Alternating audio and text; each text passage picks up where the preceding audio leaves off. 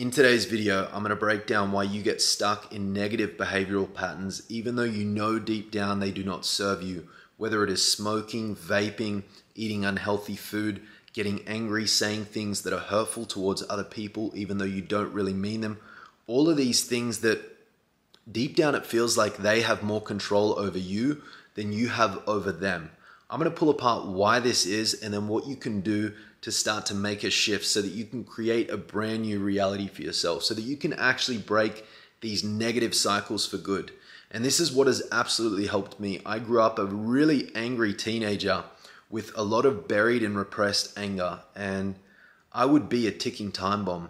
I would bottle so much up, and then there'd be a breaking point where something would really trigger me and I would explode and I would hurt people. I would say things that I didn't mean.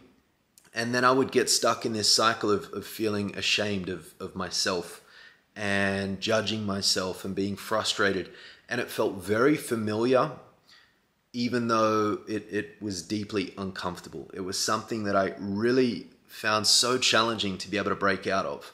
And what I've discovered through mentoring hundreds of people and helping them overcome these exact same things is that we as human beings seek comfort and familiarity, even if that comfort and familiarity is deeply uncomfortable.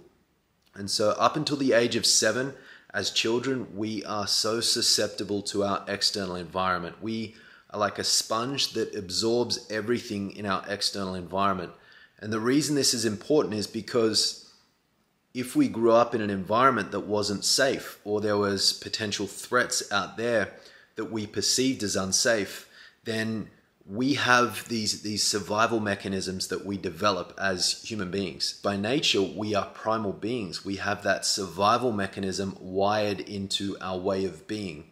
And so growing up, for example, I felt very unsafe. I felt very unsafe to communicate myself, and I became a people pleaser. I put on this people pleasing mask, and there was a specific traumatic incident that happened when I was a young child. That's a story for another day.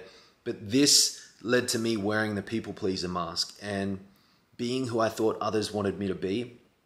And attached to all of this was me suppressing my authenticity, me suppressing my truth and speaking up for myself and being confident in myself, because I was so externally focused on what I thought others wanted me to be. I lost this connection to myself. And so that's where this anger came from, because I never acknowledged what I was feeling and communicated what I was feeling. And because of all that, the more disconnected I became from myself. The more I suppressed, the more disconnected I became from myself. And so this is why I believe we get so stuck in ways of being, because it's familiar and it's comfortable and we don't know anything different. And so creating a new reality for ourselves is really uncomfortable. And so what we would rather is stay in the familiarity of what we've been used to.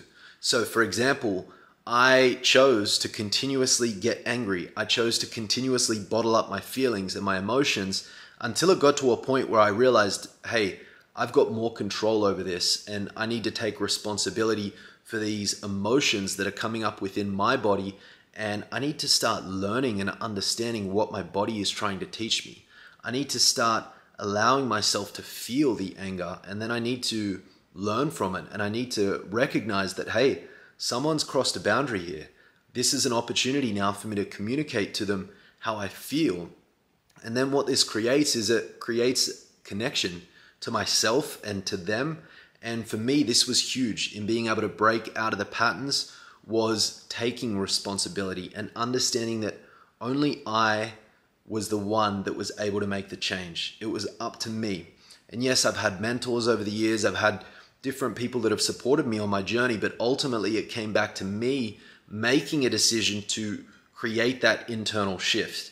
And the shift comes from within. So right now, whatever your patterns are, whatever your pattern is, whether it is shutting down, whether it is getting defensive, whether it is getting angry, whether it is being scared of someone rejecting or abandoning you, whatever your pattern is, the more aware that you can become of your pattern, and then the more aware that you can become of who you want to be, who is the ultimate version of you, how do they think, how do they feel, how do they act, Are they secure within themselves? Are they confident within themselves? Do they speak their truth authentically? Do they take time to honor themselves and be with themselves and understand themselves? Okay, it is so important to notice the pattern, notice the trigger, and to take responsibility and to have a clear way forward, a clear path forward. Because if you don't have a clear way forward, then it's going to be very easy to revert back to that old way of being, because that is familiar, even though it's not where you want to be. So the key piece here is to embrace the discomfort that comes with stepping into something new and unknown, to embrace the discomfort of consciously creating a brand new reality for yourself. That is the key, because you get to choose what discomfort you want to experience. The discomfort of staying in the familiar, the old habitual negative patterns, or the discomfort of stepping into something new that is actually going to be more favorable on a longer term basis. So that is all for today's video. If this has been helpful for you, please share it with a friend. If you have any questions, drop them in the comments. And if you enjoyed this conversation, if you love these kind of topics, then you will absolutely love my school community. It is a community for entrepreneurs, for conscious creators, coaches, mentors, to come together, to cross-pollinate, to share ideas, to share our visions, and to learn and to grow alongside one another. So the school community right now is free. It's going to be free for the first 50 members to jump on board. So if you jump in there now, it will be free, but after the first 50 members, it's going to become a monthly paid subscription. But of course, if you get in there now within the first 50 members, you will have lifetime access for free in the future. We're going to have weekly group calls. I've got a couple courses that are in there now and new courses that are going to continue to be uploaded. So thank you for tuning in. Links are available in the description. Until the next one, thanks for watching.